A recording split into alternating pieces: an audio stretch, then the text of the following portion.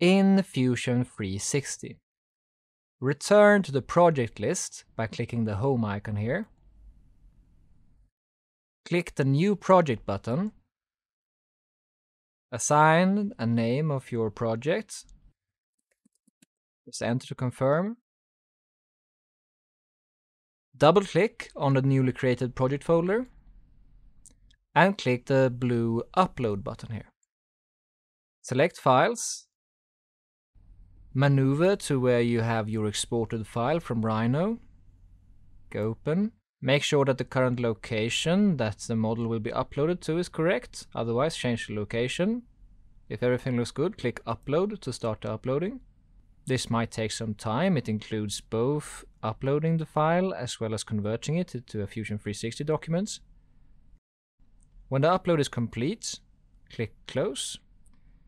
To enter the document, double-click on it in the left view pane here. The first thing you should do is to expand the document settings and make sure that the units are in millimeter. Having verified that, you may, if you want, inspect by measuring from a point of the intended stock to the other one, and just make sure here, if we scroll, we zoom in, and we can see that this is about 453 millimeters, which is the same as the exported model from Rhino. Thus we can safely assume that the dimensions are in the scale that we intend to fabricate. Click Close. Having verified that the units are in millimeters, change the workspace from Design to Manufacture.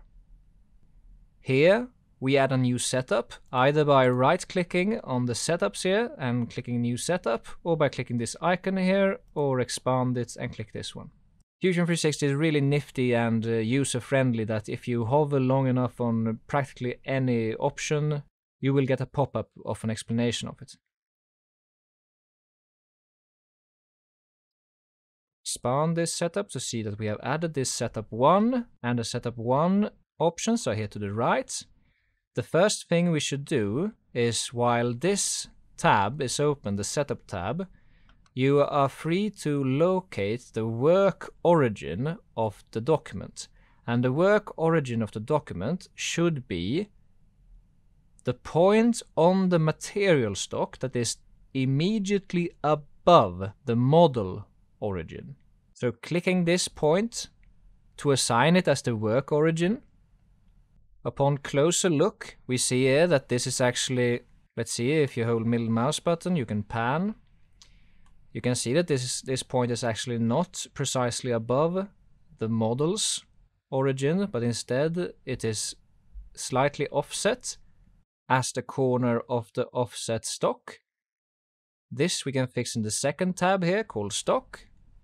And the mode should be relative size of the imported model, should we have defined it as we should. But the stock side offset here should be changed from 1 mm to 0 mm. This will make sure that the work origin is precisely above the model's origin, as well as making sure that there is no milling underneath the 3 mm bottom margin. The stock top offset should be left at 1 mm, since that is what we have defined also in Rhino, if you remember. Here we see the stock width, depth and height, the dimensions of it in millimeters. And if we go back to Rhino and make a bounding box,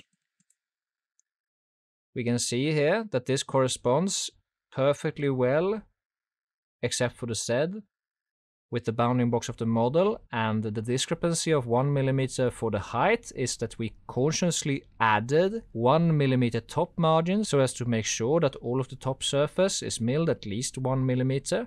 So adding that 1 mm, we get precisely these values. One thing to point out here is that the stock dimensions as defined here should be within tolerance, of course, identical to the dimensions of the actual material stock that you put on the machine bed. Depending on the diameter of the tool that you are using, the tolerance might be a couple of millimeters or perhaps 3 or 4, So with these given stock dimensions, I would suggest for the X and Y dimensions to approach these values and rather on the inclusive side of about perhaps 3 millimeters tolerance at the most. So this could be anywhere from 453.5 to 457 perhaps. And this could be all from 363 to 366 perhaps. The thickness of the material should be precisely the stated stock height here, since it is the top surface of the material stock that you will use for calibration of all values for the toolpath before running it. Nothing in the third tab needs to be changed, so having selected the point of the stock that is immediately above the model origin and that is coplanar to the top surface, as well as making sure that the offset values are correctly defined, we can simply press OK. Scroll out.